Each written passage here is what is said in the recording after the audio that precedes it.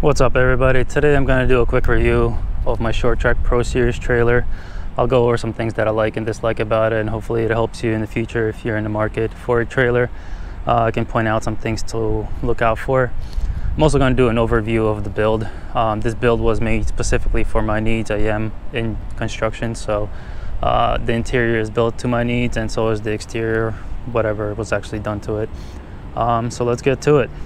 So at the front here, one of the big pluses that I think of this trailer is a 2x6 main frame rather than a 2x4. It does make it more heavy duty. This trailer is rated for 10,000 pounds. It is an extra option that you can purchase. Usually they come at 7,000 pounds.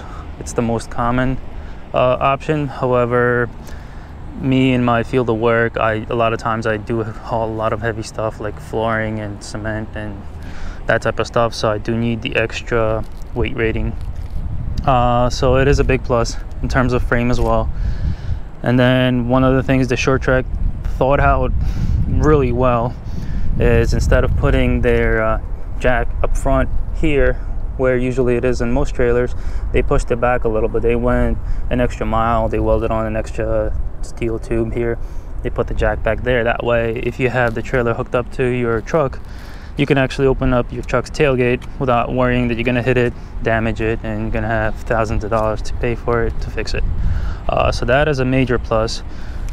The other big plus is that jack is a drop jack, so you don't have to keep spinning that handle, over and over again, or putting any cinder blocks or anything underneath that jack just to get it up sooner. So I do think that's actually a very convenient thing, and I think every trailer should have that. Going forward, we do have a really nice thing that they did here. They welded on a little mount for the connector here, so when it's being stored, it's not hanging around on the floor. It doesn't get wet, it doesn't short circuit on you eventually if plug it into your truck. So that's a really big plus. Of course, I got the charcoal color. That was what was available when I bought it. This is a 2020, and COVID was hitting really hard then, so it wasn't a lot available. But I am very happy with the color, and also they have the aluminum trim going on all corners here, and as well as something that not every trailer company does, they do have a 3-inch aluminum trim going all the way around the bottom, and every corner is mitered rather than a straight cut. So it's just the little details that they do put thought into, and it's a really, really big plus in my book. It means they didn't cut corners. The one bad thing that I don't like about this trailer is the caulking, the siliconing, but I've seen that on most of the trailers too. Here in places like this, it's all right, it's not bad. It does get very moldy for some reason, so I do wash it quite often. I don't think that exterior silicone should be getting moldy. Whatever they used on this one, it does get moldy, and some areas they do crack, like here. And for me, that's a bit of a big no-no, because you don't want any leaks going inside, because all the wood is going to get rotten inside, and whatever bare metal is exposed inside, it's going to start rusting, and you don't want that happening. So this is something I'm definitely going to have to redo in the near future, and that is one of the bigger negatives of this trailer. However, it's not a decisive factor, so can't really use that as a reason not to purchase it. So another big plus they do have here is all LED lighting everywhere up top, as well as the tail lights on the side. LED is the way to go nowadays, so it's a huge plus for that. They do have a big RV style door on the side. A big plus, of course, is this metal handle. A lot of the new trailers, they come with plastic handles. They're very flimsy, they break easily, and they're pretty much useless. Same thing with the little latch here. We got the latch that you can latch onto here. It's also metal. I've seen a lot of them break. I've replaced a lot of them before. I've had different trailers before, and they do break quite a bit. So that is a big plus on their side. And going around to the side here, and I will go over some things that I did to this trailer as soon as I'm done with this review here. So they do have aluminum wheels come standard with it. Of course, you have to put some wheel locks on there so they don't get stolen. They're way too nice. There's a vent, cross vent coming from the back here. That's one of the things I think trailers nowadays lack, is ventilation. SureTrac didn't really go above and beyond fixing that problem, because nobody really, I guess the trailer companies keep it as a standard thing. They have one here and they have one up front also. So the idea is when you're driving down the road, there's one up there. When you're driving down the road, there's a cross breeze going through the trailer, cooling it off. It doesn't really work, honestly. I've tested it before, so it's a tiny little hole. So you do have to add extra ventilation, but it's not a big deal. All trailers company keep it standard, so it's all right. Another thing that came standard on my SureTrac trailer is that back fold down jack, which is pretty convenient if you store your trailer for a long time. This did come with the trailer. You can also buy them separate and have them welded on, or you can have them bolted on. But it's really nice that the company thought about this from the beginning. So all you do is they literally fall down, put them down, and if you're storing a trailer, you can raise it up a little bit. That way it doesn't put as much pressure on those wheels and tires. You don't have any flat spots. Definitely one of those little things that people don't think about it. They don't notice on trailers for the most part, and really nice to have. So if you do end up buying an enclosed trailer, so a couple things that I would recommend getting. One of them is a tire pressure monitor system, and pretty much just comes in caps like these. You can get them in a set of 4, 2, or even 8. They come with little sensors like this and a little monitor that goes inside the truck, and it's very useful to have if you go on a long trip. You won't realize that your tire has blown out until it's too late, and it's happened before. So you want to keep, stay as safe as possible, and just use those monitors. They're under $100. You can get a set, definitely worth the money. And then the other thing is you want to get these hockey puck style locks. I've had different type of locks before, and this has been proven to be the safest one. This one is pretty much impossible to break into as easily as the other ones. I mean, unless you're a professional, then you can break into anything, but for a regular thief, this will be very hard to get into. Definitely something you should get. And of course, a bunch of nice little funny stickers, because if you're stuck in traffic, you want some people to have a laugh in the back while they're waiting, and instead of getting angry trying to cut you off later on when you're slowly moving up a hill, just have some fun with it. Put in some stickers, give them a good laugh. Coming around the back here, we do have one of the things that I noticed. A lot of trailers have only 2 hinges on the bottom. This one does have 3 hinges, so that's a big plus for me, because I've seen those some of the welds crack off on other trailers, and it did break off. Also up top we got 4 of those. I don't know what the names of those are. They're the rubber stoppers. There's 4 of them. A lot of trailers put on only 3 or even 2. And then if you open up the tailgate, you're putting pressure only 2 of those rather than evenly out on 4. So for me, that's a huge plus. I do like the fact that they used these locks, so whenever you close it, it also closes off the bolts over here, and nobody can unscrew your locks and just get in there easily. They are bolted into metal. Same thing here, it's bolted into metal. I've checked it before because I opened up all the walls, and that's that for this. And you got the LED lighting, of course, which is really great. So let's get inside and see what it looks like inside. And there is a review I've seen before that says these locks don't squeak. They do rust out and squeak just like every other Chinese lock, even though this one's made in America. So it's not a decisive factor. There's pluses and minuses of it too.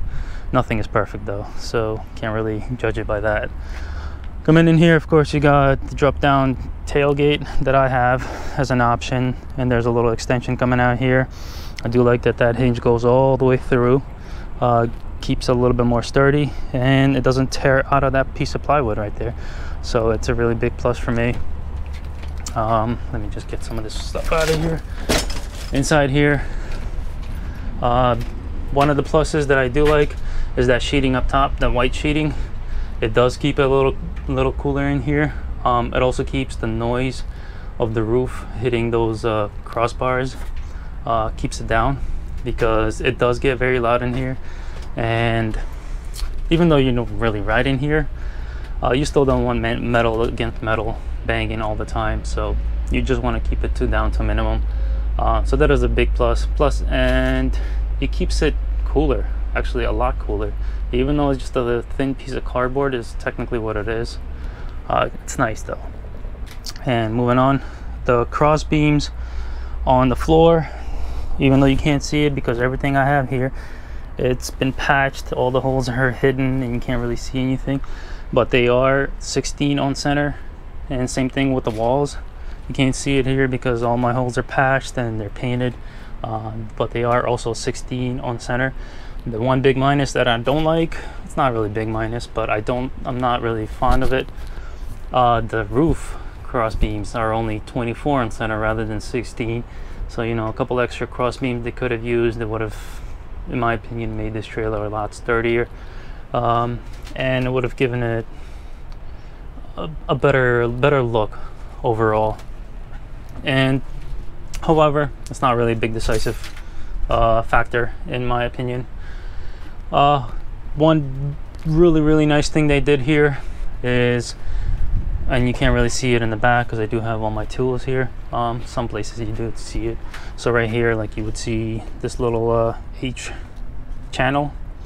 This is where the two plywoods meet together. So instead of using a piece of plywood like a lot of companies use, they just, you know, you would have a little crack here, then one piece of plywood, another piece of plywood, and then in the middle they would just put another thin strip of plywood just to cover that crack up. It doesn't really look that nice, so I do like this channel that they used. It's aluminum, of course, and of course they inside, when they did the framing here, everything is mitered.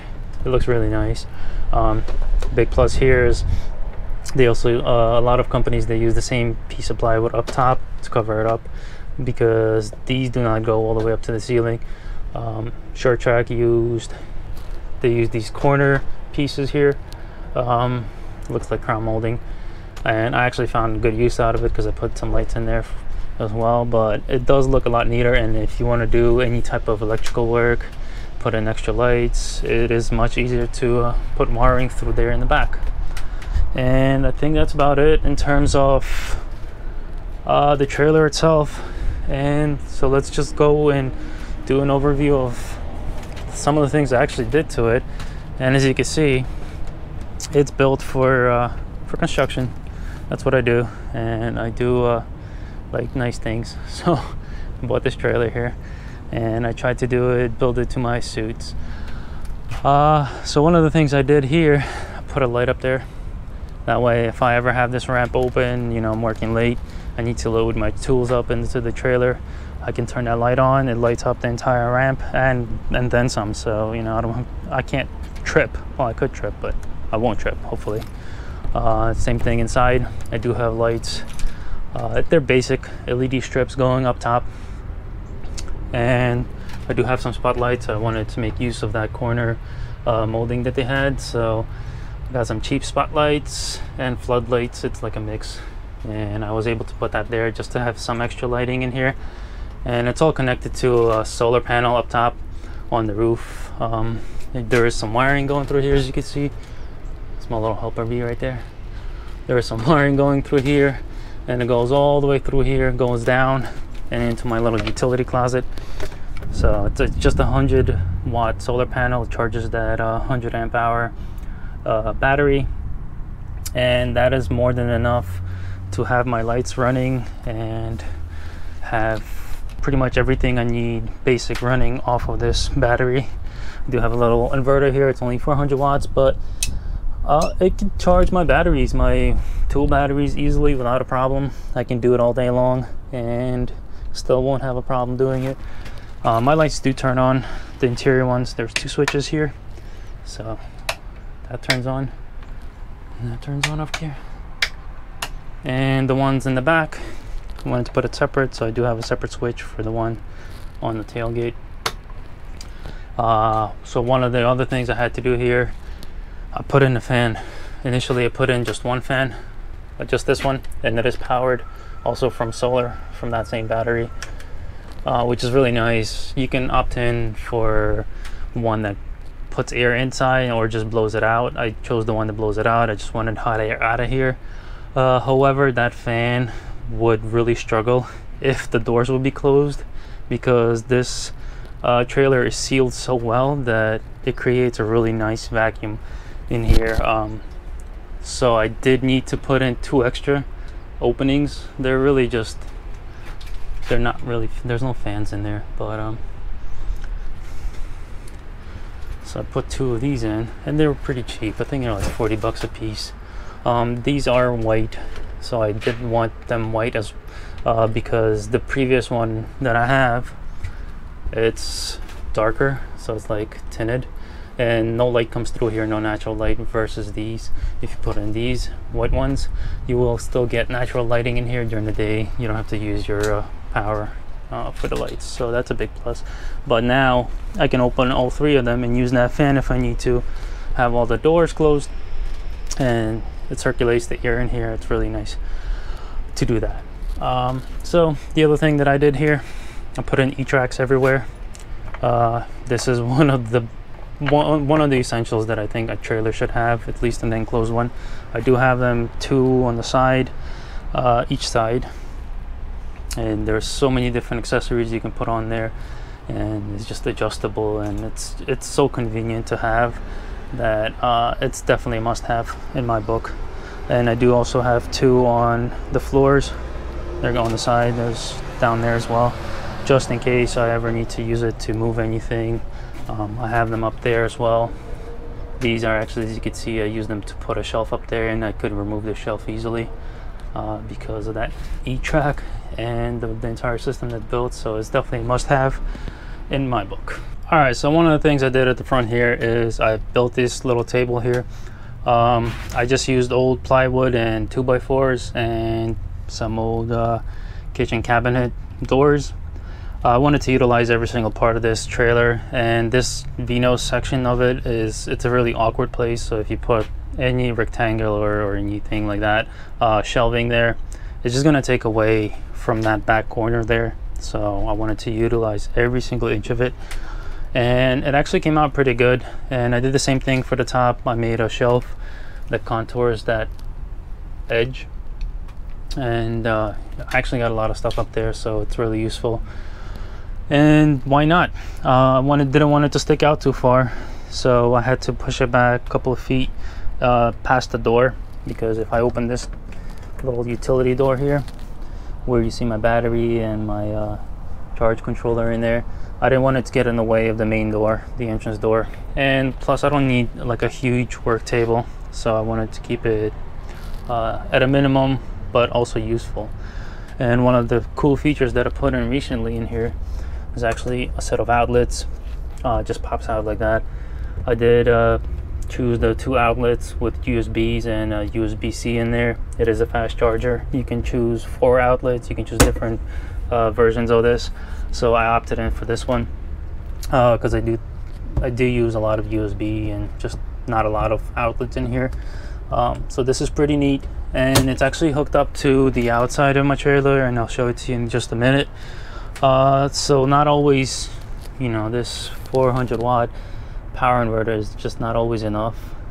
Sometimes I might need some more power, like if I'm running a saw or if I'm a vacuum or anything inside here that I need more power to. I use my little generator.